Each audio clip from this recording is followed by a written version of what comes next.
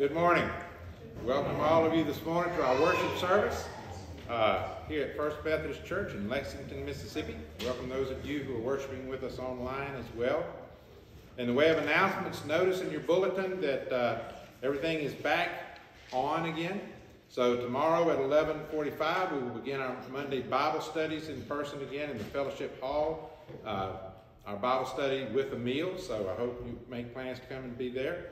We'll continue our online study on Tuesdays at 11, and then Wednesday at 5:30 we have our choir rehearsal. So if any of you've got a singing voice you'd like to blend with ours and would like to come join with us, we would really welcome you to come be part of the choir. Are there any other announcements?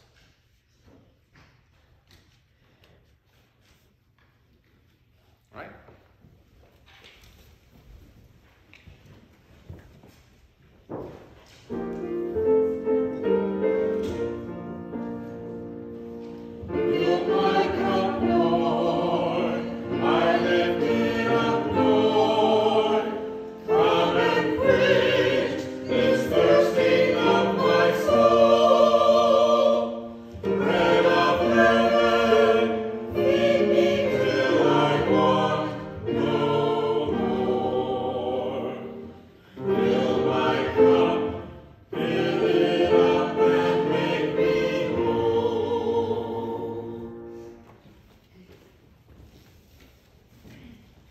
Our opening hymn is 437.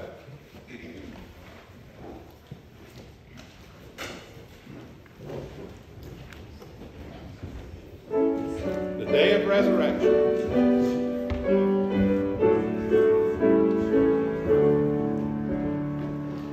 The day of resurrection, earth can lit out abroad. The Passover of gladness, the Passover of God, from death to life eternal, from earth unto the sky, our Christ hath brought us over with hymns of victory. Our hearts be pure from evil, that we may see aright the Lord in grace eternal, of resurrection light, and listening to his accent may hear so calm and plain his own all hail, and hearing may raise the victor strain. Now let the heavens be joyful, let earth her song begin. Let the round world keep triumph, and all that is therein. Let all things sing and unseen their notes in gladness lend, for Christ the Lord hath risen, our joy that hath no end. Please be seated.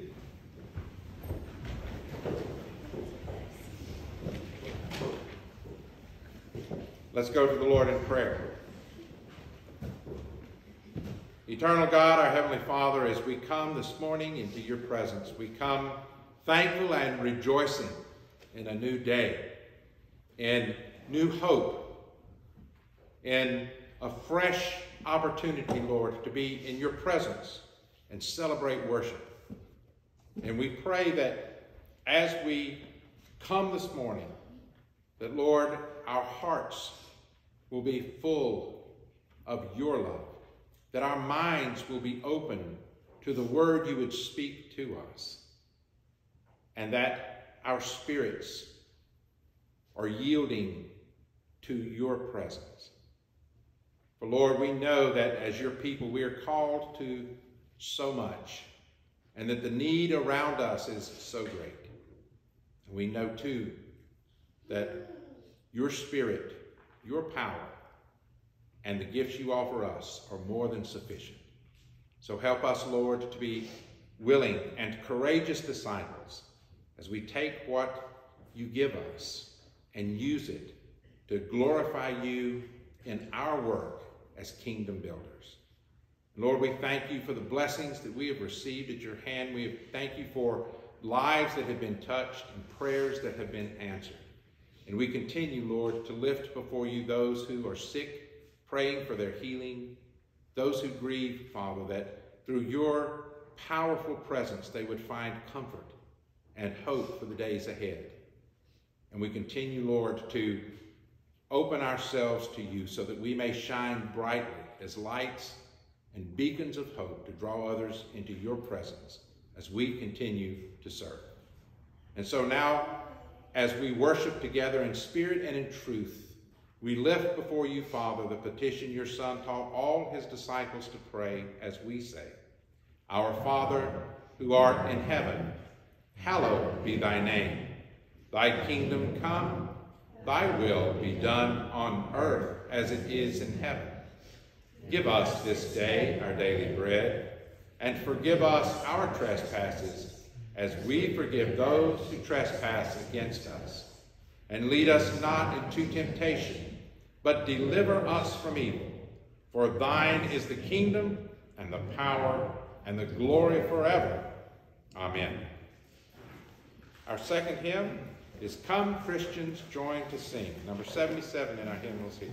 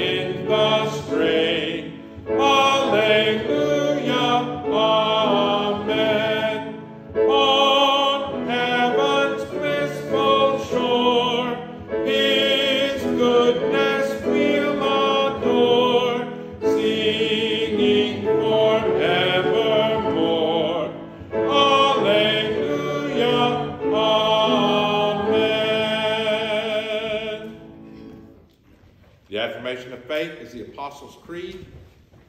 Let's unite in this historic confession of our Christian faith.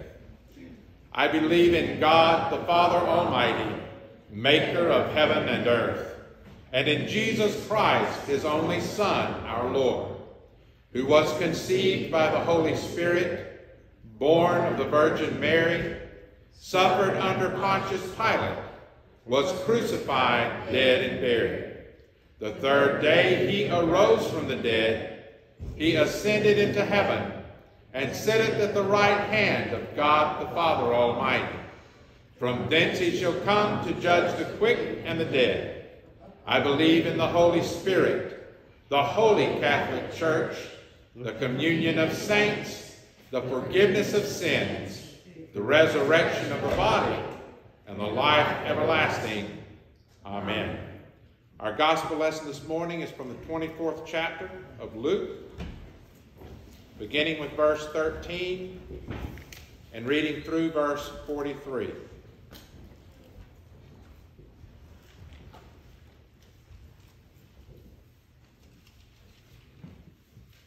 Now behold, two of the disciples were traveling that same day to a village called Emmaus, which was 7 miles from Jerusalem. And they talked together of all these things which had happened. So it was, while they conversed and reasoned, that Jesus himself drew near and went with them. But their eyes were restrained, so that they did not know him. And Jesus said to them, "What kind of conversation is this that you have with one another as you walk and are so sad?" Then one of the disciples, whose name was Cleopas, answered and said to him, "Are you the only stranger in Jerusalem? And have you not known the things which happened there in these days?" And Jesus said to them, "What things?" So they said to him, "The things concerning Jesus of Nazareth, who was a prophet, mighty in deed and word before God and all the people, and how the chief priests and our rulers delivered him to be condemned to death and to crucify him. But we were hoping that it was he who was going to redeem Israel. Indeed, besides all this, today is the 3rd day since these things happened. Yes, and certain women of our company who arrived at the tomb early astonished us. When they did not find his body, they came saying that they had also seen a vision of angels who said he was alive. And certain of those who were with us went to the tomb and found it just as the women had said, but him they did not see." Then Jesus said to them, "O foolish ones, and slow of heart to believe in all that the prophets have spoken. Ought not the Christ to have suffered these things and to enter into his glory?" And beginning at Moses and all the prophets, Jesus expounded to them in all the scriptures the things concerning himself. Then they drew near to the village where they were going, and he indicated that he would have gone farther. But the disciples constrained him, saying, "Please abide with us, for it is toward evening, and the day is far spent." And Jesus went in to stay with them. Now it came to pass, as he sat at the table with them, that he took bread, blessed and broke it, and gave it to them. Then their eyes were opened, and they knew him, and he vanished from their sight. And they said to one another, "Did not our hearts burn within us while he talked with us on the road, and while he opened the scriptures to us?" So they rose up that very hour and returned to Jerusalem, and found the 11 and those who were with them gathered together, saying, "The Lord is risen indeed and has appeared to Simon." Then these 2 disciples told about the things that had happened on the road, and how he was known to them in the breaking of bread. Now as they said these things, Jesus himself stood in the midst of them, and said to them, "Peace be to you." But they were terrified and frightened, and supposed they had seen a spirit. And Jesus said to them, "Why are you troubled? And why do doubts arise in your hearts? Behold my hands and my feet, that it is I myself. Handle me and see. A spirit does not have flesh and bones, as you see I have." When he had said this, he showed them his hands and his feet. But while they still did not believe for joy and marveled, he said to them, "Have you any food here?" So they gave him a piece of a broiled fish and some honeycomb, and he took it and ate in their presence. The word of God for the people of God. Praise be to God. Please be seated.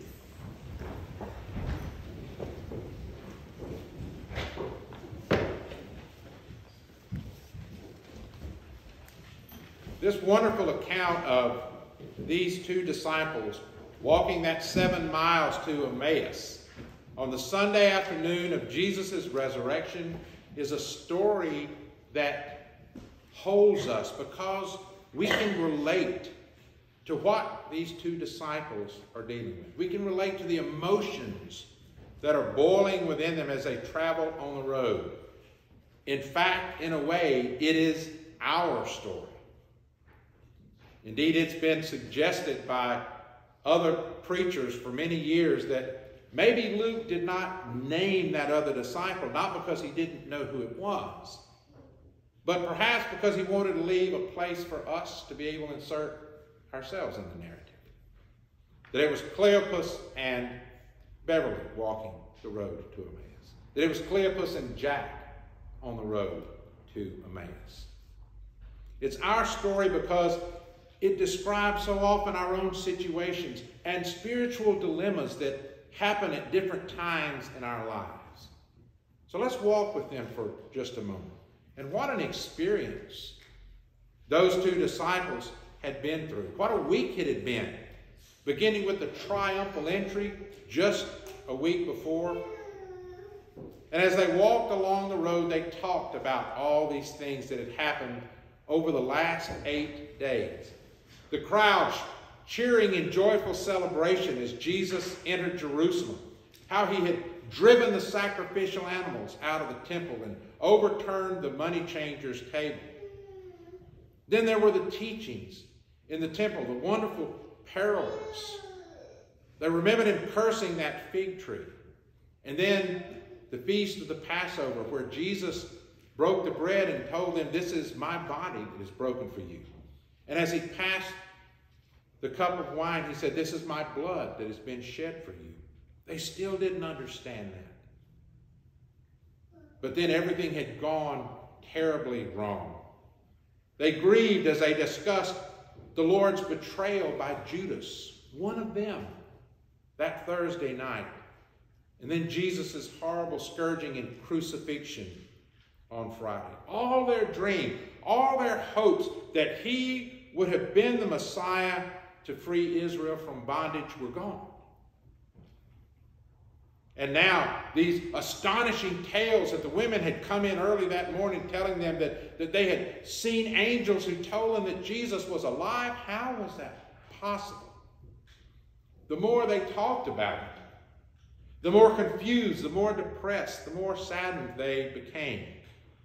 And so here they are, taking the road out of Jerusalem toward that little village of Emmaus. And Luke doesn't tell us why specifically they took the trip. Maybe they needed to have time just to walk and talk together about all of these things. Maybe they needed to get away from Jerusalem, from all of the rumors, the drama, all the confusion, just put a little distance between themselves and all the hubbub. It could be that one or both of the disciples lived there in Emmaus, since they went straight to a house where no one else was staying. The bottom line is that Emmaus was their escape plan. This was their time to get away. Their safe haven where they could escape pressures and dangers of Jerusalem and just try to rest. Just try to wrap their minds around what was going on. Have you ever found yourself in a situation like that? Have you ever been so confused, so sad or fearful or shocked at what you were experiencing that you just had to get away? The truth is we all have, and we all need that space from time to time. We all need to have an Emmaus where we can escape to and sort out the worrisome, the problematic things in our life. Sometimes we just need to get out from under the pressure for a while. A place to set aside all the responsibilities and just be. And for us, as God's people, to do as God told us and just be still. Let our spirits calm and know that God is near and that he loves us. Your Emmaus may just be some particular place in your house where you can go and be by yourself. It could be the workshop up on the hill or the hunting camp, a cabin on a lake or a retreat in the mountains. It could even be a destination in another state, another country, whatever it takes for you. Because the bottom line is that it's anywhere that gives us space space from the confusion and the pressure and the stress of your situation and allows you room to breathe and to reflect. Emmaus is where we go to revive ourselves, where we can let our batteries recharge and just let it all go. It's a place of renewal. And I have a feeling that's why Cleopas and the other disciple were traveling there on that Sunday afternoon. They needed time to renew. They needed time to grieve. They needed to leave all the craziness behind. Take some time to themselves. But they weren't the only travelers on that road out of Jerusalem. Jerusalem had been packed to overflowing for the celebration of the Passover. And now pilgrims were making their way out of Jerusalem back to their homes. Some to faraway places they had come from just to be in Jerusalem for that holiest of Jewish celebrations. And many of them were taking that same road out of Jerusalem that led past Emmaus that our two disciples are walking. And it just so happens that one of those traveling that road had been walking right along beside Cleopas and his companion.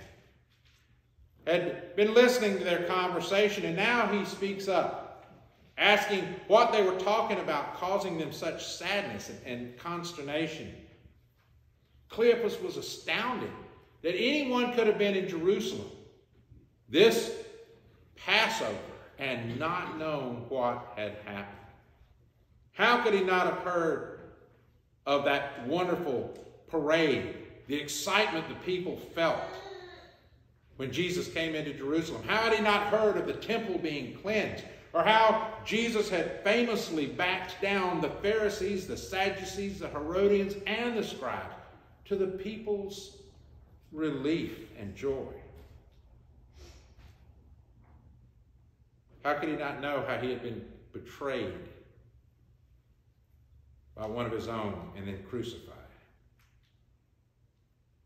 But the stranger was more knowledgeable than Cleopas about what responsibilities Messiah actually had. And so he began to explain all those prophecies to them, starting with Moses, one by one. And of course, he was no stranger at all, but was the risen Lord. Jesus himself explaining to his disciples why he did what he did, why the things happened the way that they happened. And so when they get to Emmaus, they are so enraptured by this great truths that Jesus has revealed to them that they compel him to stay because he makes to travel on down the road. Remember that passage of scripture that says to always welcome a stranger because you never know when you may be entertaining an angel unaware? Well, they were entertaining Christ himself, though they didn't know it at the moment. And so he came in, he stayed, and then at the table in a moment so familiar to them, so intimate, especially since that Last Supper to them. As Jesus thanked the Father for the food and blessed the bread and broke it and handed it to them, they immediately knew who he was. They realized who was before them. And he vanished and was gone. How could they have misrecognized him, they asked each other. Well, the answer is the same way we fail to recognize Jesus day after day in our own lives. As he walks with us, as he talks with us, trying to help us understand and make sense out of whatever it is we're going through.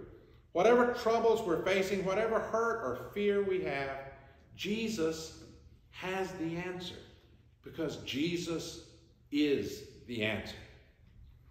He can take all that is causing our worry and give us such a new understanding that our situation is not only made bearable, but he turns it into a blessing.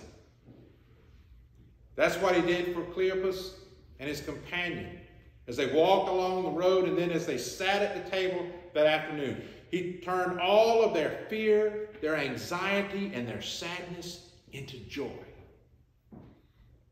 They weren't confused anymore about what had happened in Jerusalem or why Jesus had been crucified, because he had explained it all to them. And now they knew he was alive. He had risen indeed, just like the women had told them that morning, and their exuberance was so great that they could not put off till the next morning going back to Jerusalem, making that return trip uphill to the city. They had to get back on the road within the hour to get back to the other disciples and witness to what they had seen and heard. When was the last time you experienced anything like that? When is the last time that you experienced Jesus breaking bread with you? When was the last time you opened your own heart to his words of hope, of peace, of forgiveness, his teachings of grace, so that you could have your joy restored? Sometimes I think that we as Jesus' disciples today can be even more foolish and slow of heart to believe what the Gospels tell us than those companions on the road to Emmaus that day.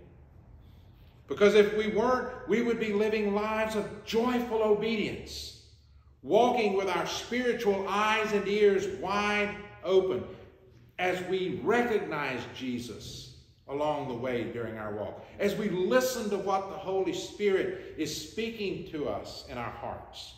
We would hear his encouragement when we began to feel doubtful or useless. We would hear his warnings when we are allowing ourselves to be tempted to venture outside the will of God. We would hear his instructions on how to heal ourselves, our families, our communities. We would hear words of comfort and hope in the midst of our grief. If we were not so slow of heart to believe the promises of Jesus, church, we would be bursting out in praise and worship wherever we were, day after day. We would push other things aside and make time for holy conversation and prayer with our risen Lord.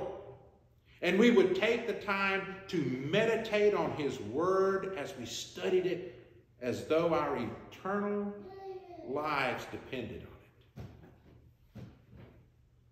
Because they do. Maybe it's been too long since we traveled to Emmaus ourselves. Maybe we should take that road, get out of the rat race for a few hours, a few days, and make time for reflection. I challenge you to revive yourselves. Throw open the door to your mind and your heart and make time for reflection. Make room for Christ. Let the Holy Spirit breathe new life into your own spirit. And if you become stale or lukewarm, then let Jesus remove the callus that's hardened your heart so you can feel it beating again to the rhythm of his own. Then you will experience anew the excitement, the spiritual energy you felt when you first gave your heart to Christ. That's what we all need. That Emmaus Road experience, when we suddenly realize that Jesus is really, truly alive, and that he is really, truly our risen Lord and Savior. And we have to go and tell others about the wonderful joy of knowing Christ, the wonderful peace and strength that we gain, the freedom from fear and worry that is ours because we know whom we have believed. And we know he has the power and the will to do everything in our lives that he promised to do. When was the last time you felt like that? When was the last time you couldn't wait until the next day to go tell somebody the good news? Maybe you need to go to Emmaus not out of anxiety or confusion, but, dare I say it, maybe some of us need to go to Emmaus because we've become spiritually lazy. Maybe we become so comfortable in our present place that we just want to stay there. Don't rock the boat. Just let everything keep coasting along the way it is with our spirituality. But church, we are called to grow in the Spirit, not to stay the same, not to stagnate, not to become lukewarm. We can't remain babies in the faith, and we can't get to the stage of adolescent spiritual growth and then just stop.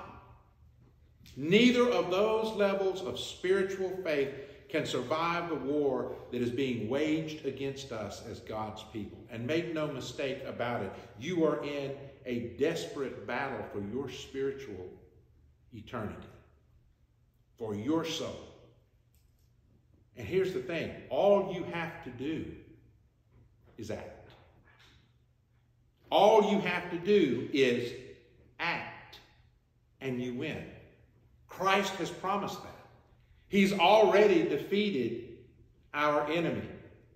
And he has poured the Holy Spirit out to anyone who will receive it. And greater is he that is in you than he that is in the world. We need to remember that, church. The only time we lose is when we aren't fighting, when we aren't praying, when we aren't studying, when we aren't seeking God's will and acting on that will. And we never, ever go this course alone. Jesus is always beside us, whatever road, whatever path of life we find ourselves on, never leaving us, never forsaking us. Never for one moment are you outside of your Father's thoughts and love. Don't ignore what Christ is offering you. Listen, learn, and love. Take his words to heart and experience the strength of spirit that will forge your character into his likeness. Act on his words and you will find the faith that will overcome all the weapons of the enemy and will fill your life with such purpose and joy that others will want to know what's gotten into you. And you can tell them, Jesus has gotten into me. The Holy Spirit has gotten into me. And let me tell you what it'll do for you. That's how we witness. That's how we build the kingdom. It's time we look up from the dusty roads and the problems surrounding us and pay attention to who is walking that road beside us. He's waiting for us even now, offering to take the burden from your shoulders, to remove the anxiety from your mind, and to cast fear from your heart. All you have to do is follow him. Don't worry about anything. Don't worry about what you've done or what you've left undone. Just come as you are and open your heart and mind to the giver of life. Don't let doubts arise in your heart about whether God loves you enough to save you. Jesus showed you that love on the cross many, many years ago.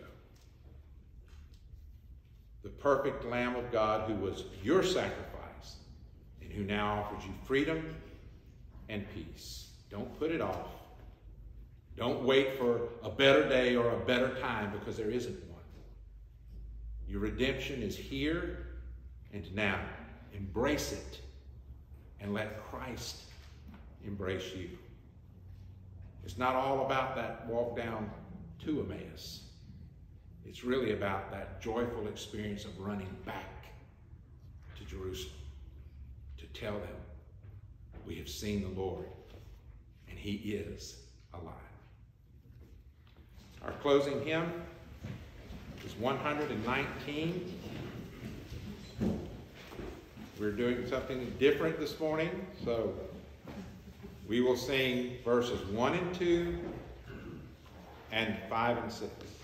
First 2 and last 2. Will you stand as we sing?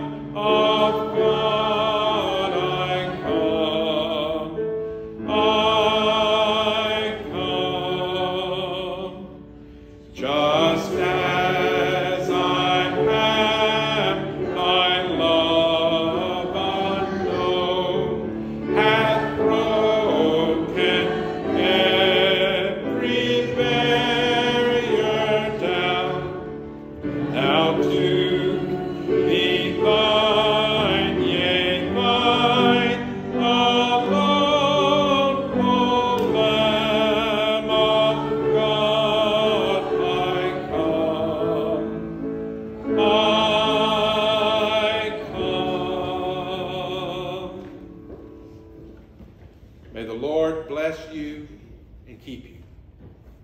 May the Lord make his face to shine upon you and be gracious unto you. May the Lord lift up his countenance upon you and give you peace.